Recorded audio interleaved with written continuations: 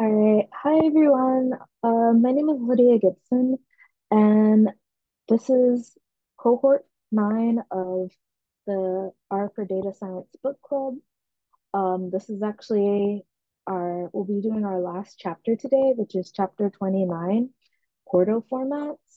And our learning objective is to give a brief overview of some options for communicating your results with Quarto, from static and interactive documents to presentations to websites and books. Okay. Okay. So, and last week we discussed Quarto in general.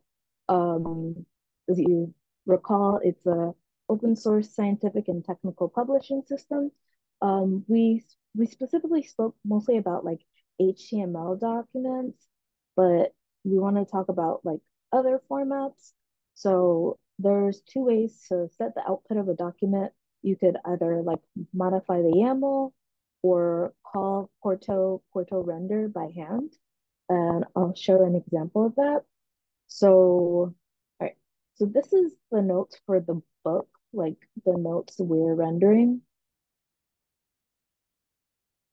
And chapter, this is chapter 29. It's what I'm showing you on the other window, like what I'm showing you on the browser. So I made a copy of that. Um, I made a copy of the RMD file, and I'm gonna switch it so it's a QMD, or actually, like, let me just open it so you can see it's the same,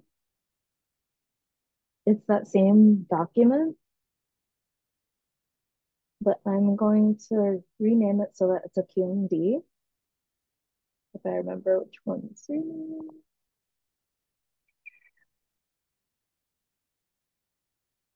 Okay,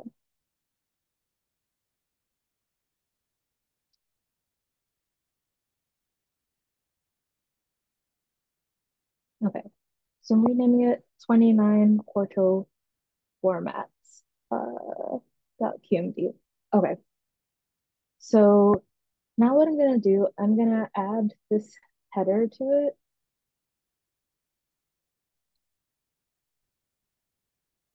Oops. And it's a YAML, so you need it to be inside of those three dashes. And then we're gonna knit it so that it is, um, or render it to an HTML Quarto document. Hopefully, oh, I only saved it, not rendered it. Okay. Now we're gonna render it.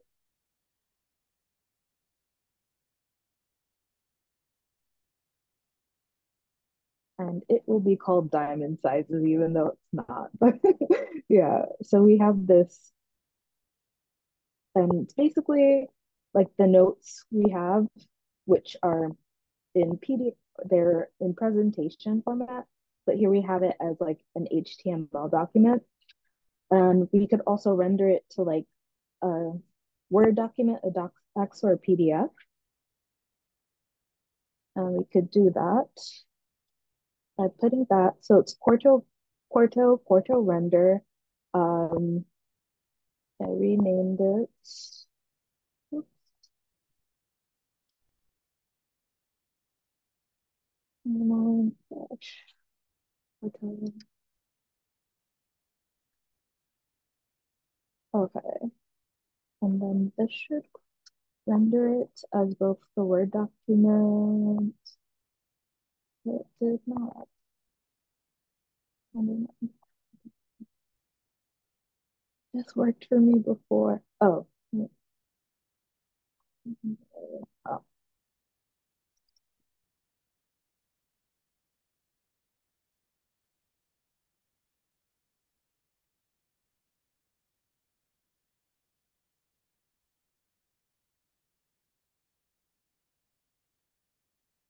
and that was the issue.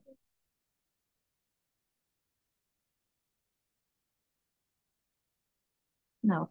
Okay, it's not working for me right now, but I did that earlier with I this think you have document. you probably have to put a space in, so Quarto formats dot So is that the one that you want to render? 29 dash Quarto underscore formats? Yeah, Ah, okay. No yeah. valid. Pause past render. It's weird. I tried this out earlier to make sure it worked. Okay, let me do it with this one then. Oh,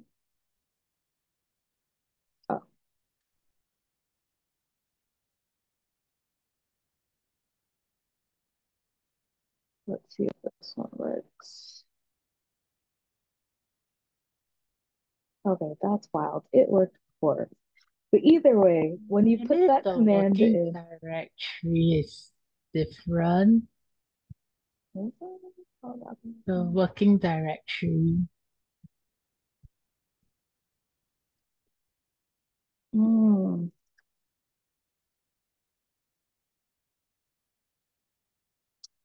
I'm not good at this.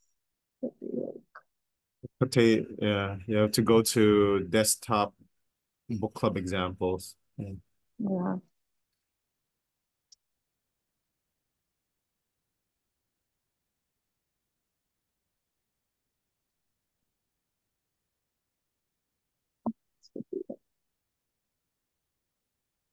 And then remove the extra quotation mark after Gibson. oh, things never work out how you want them to when you practice them. Oh God, thank you. Okay, let's see if it works now.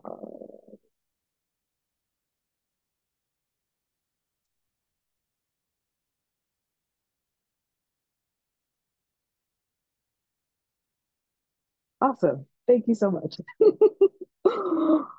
Okay.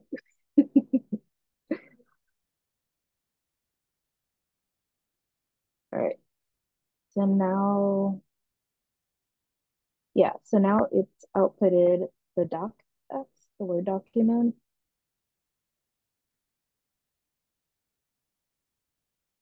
Yeah. So we have 29 Quarto formats that's titled diamond sizes for some reason.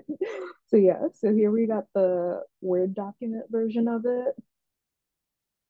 And then also, I think it's still rendering the PDF.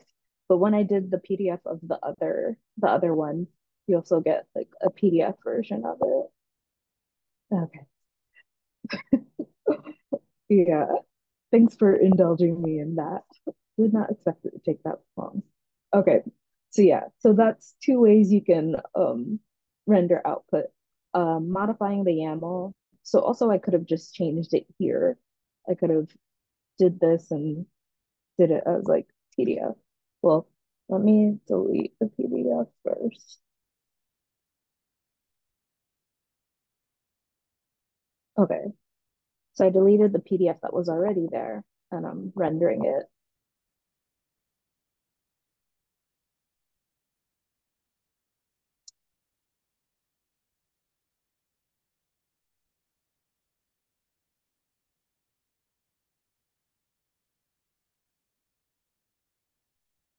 I should have done the docx. The PDF took longer.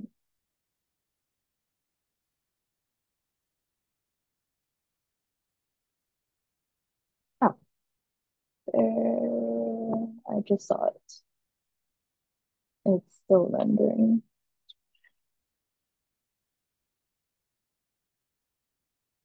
Okay, there we have the PDF format. Opens up in the browser. But yeah. Okay. Okay, so we did those, the two ways to render the output. And yeah, also, yeah, so note that in this code, you can produce multiple types of output since output format argument can take a list. So it's Quarto render, name of the document or name of the file, um, and then output format is equal to, and this we concatenated docx and PDF. You could have also just put output format is equal to docx or PDF, but here I wanted to show how to do two of them at the same time. Okay, and then output options, you can find the complete list of Quarto output formats at this website. I could just go through it really quick. So the like in the Quarto website, documents mentions all sorts of formats. You have documents, presentations, markdown, wikis, a whole bunch of other formats as well. And so many of the outputs share or many of the formats share output options, but others have options that are format specific. For example, you can have the table of contents on like numerous type of documents, PDF, Word doc, or website. But when it comes to like something like code folding, you can only have that like on an HTML doc or like something that's like online, like on a browser, like if you did a Reveal.js presentation. And to render all formats specified in the YAML of a document, you can use output format is equal to all. And there's part of the, actually, it makes more sense when you look at this. So basically, if you had a YAML that looks like this, where the format is specified HTML, PDF, and docx, instead of like putting instead of specifying, okay, you only want to render the docx and the PDF, you could put output format is equal to all. And it would render all of these that are specified in the YAML.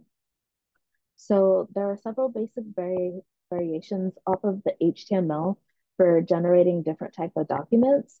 And to name a few examples, there's PDF to make PDFs with LaTeX. There's docx that'll make Word documents, Microsoft Word documents. GFM for GitHub flavored Markdown or .md documents, and IPyNB for Jupyter notebooks. And then yeah, so this would be an example of like a YAML that you want to have an HTML document that has a table of contents, and you want to make the table of contents floating. But for your PDF and your docx, you don't want any special formatting. Yeah, again, you can use that special syntax if you don't want to override any of the default options. So for example, this PDF would not have a table of contents. Okay, so presentations. When using Quarto to produce presentations, you get less visual control than with a tool like PowerPoint, but the upside is you can automatically insert the results of your R code into your presentation. And presentations work by dividing your content into slides, with a new slide beginning at each second level header, which is denoted by the 2 hash marks. And your first level headers, which are denoted by 1 hash mark, indicate the beginning of a new section with the section title slide. And Quarto supports a variety of presentation formats, including Reveal.js, PPTX, and Beamer, where Reveal.js is HTML presentation with Reveal.js. I think that's something having to do with JavaScript. PPTX are PowerPoint presentations, and Beamers are PDF presentations with LaTeX Beamer. And you could read more about creating presentations with Quarto at the Quarto website. And then interactivity. So HTML documents created with Quarto can contain interactive components. And 2 example options for including interactivity in your Quarto documents are HTML widgets and Shiny. And actually, I just thought of something from the previous one with regards to presentations. So like our book club, we're using R Markdown for our docs, but it's pretty interchangeable with QMD files. Like I kind of showed before, you can just change the name from it being RMD to QMD. So yeah, so this is our first level header where you have that 1 hash mark, and then our second level header, which are the 2, and that sets each of the new slides. So we'll have a slide setting output type, output options, document presentations, and that kind of follows what I have here. So yeah, interactivity. Yeah, so two example options for including interactivity in your Quarto documents are HTML widgets and Shiny. So HTML widgets are R functions that produce HTML visualizations, and Shiny is a package that allows you to create interactivity using R code. So HTML widgets provide client-side interactivity, meaning all the interactivity happens in the browser independently of R, and you don't need to know anything about HTML or JavaScript to use them because all the details are wrapped inside the package.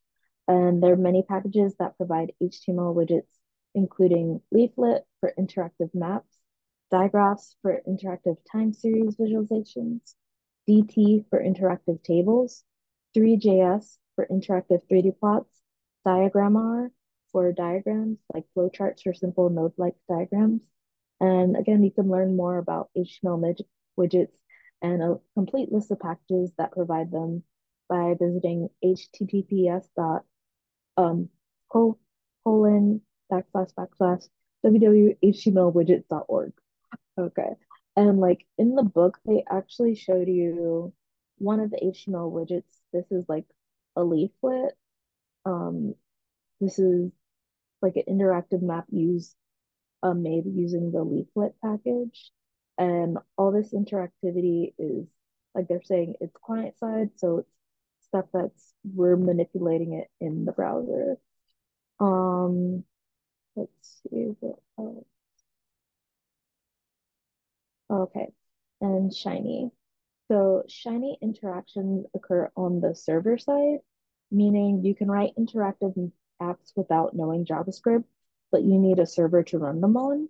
And to call Shiny code from a Quarto document, you add server :shiny to your YAML header, and then you use the input functions to add interactive components to your document.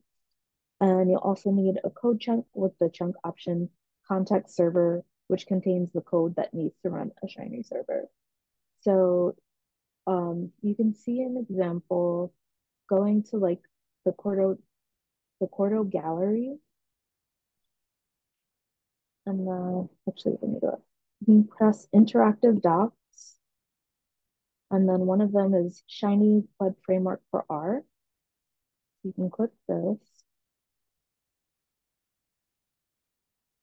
So this is an example of a Shiny app running in a Quarto document. And here's the code for it, where it's title, Diamonds Explorer, the format, it's HTML. And again, where we have to have server is Shiny. And then they have so you have the context setup, and then there was the context server. One of the things that you need to have, let's see, yeah, context server, which contains the code you need to run your Shiny. Yeah, so for this one, we're setting up this ggplot. Our output ends up being like a ggplot. And yeah, okay, okay. So websites and books. So with a bit of additional infrastructure, you can use Quarto to generate a complete website or book. And you just have to put your .qmd files in a single directory, and index.qmd will become the home page. And you add a YAML file named underscore quarto.yml that provides the navigation for the site. And in this file, set the project type to either book or website. So yeah, just to be example, this if you had project type is equal to book, you would get a book. Or if you put type is equal to a website, you get a website. And again, you could read more about Quarto websites and books at the Quarto website. And just a note, this book that we're reading, like the R4Data Science book, is in itself a Quarto. It's a Quarto book. So if you go to like the GitHub for it, I don't want to fork the repository. Okay, so yeah, so this is like the actual code that renders the book we're reading. And then again, you need the Quarto.yaml. And here we have the project type is a book. And the book title, R4Data Science, second edition. And then, yeah, you'll see it has this index.qmd, which is going to be our homepage for it. And then if you look to find the index.qmd file, this basically has all the information that you'll see when you go to the homepage of the book. So it has the welcome, mentions all that. Let me just go back and go to the book to show you. Yeah. So even the book we're reading is in itself is a Quarto document, or Quarto book rather.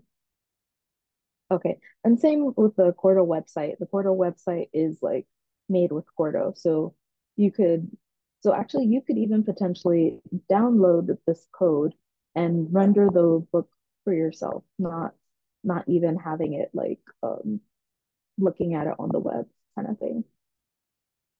Okay, and then other formats.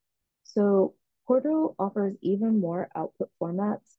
For example, you can write journal articles using Quarto journal templates, and you can output Quarto documents to Jupyter notebooks with format equal to IPYNB.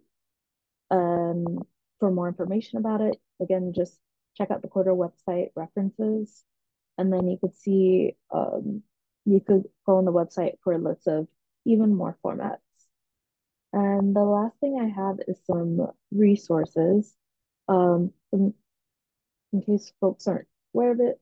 So there's also Quarto Pub. It allows you to create documents, websites, presentations, books, and blogs in Quarto, and then you can securely publish them to the web with the Quarto CLI, that the easiest way to publish and share on the web. So this is, oh, that's my Quarto Pub. But yeah, it won't let me go to the regular page. Okay, but yeah, you can, that's a way to like publish your Quarto documents. Then there's also like a curated list of Quarto talks, tools, and examples and articles that you can find on GitHub. It's Awesome Quarto, and it's curated by this person. I'm Michael Cannoli.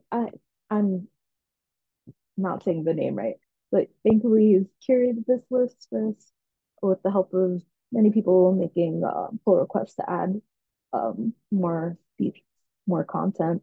So yeah, so the contents of it, he's kind of has like a way you can navigate to kind of hone in on whatever you're looking for. So that's a good resource to learn more about Quarto. And then yeah, also you have the Quarto website, which we've been looking at a bit. And then, yeah, from the Quarto website, an overview, things help you get started, guides, extensions, references, a gallery, and a blog, and help as well. And also, you could even like look at the code that they use to like create Quarto and stuff like that. So there's this, so it's github.com/Quarto-dev. Okay, so that is all the content I have for today. Does anyone have any questions?